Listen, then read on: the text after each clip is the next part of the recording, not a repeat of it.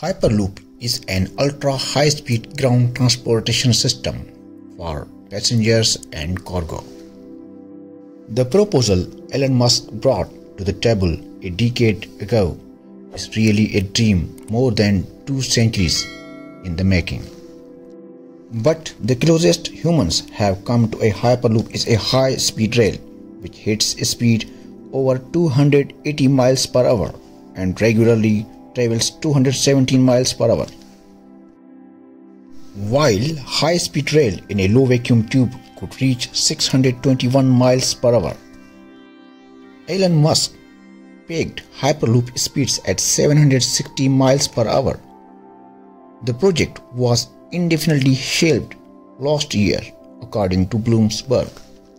It can travel thousands of kilometers per hour. A trip from Los Angeles to San Francisco would take just 45 minutes and cost less than $100. But the question arises about safety, cost, and energy efficiency.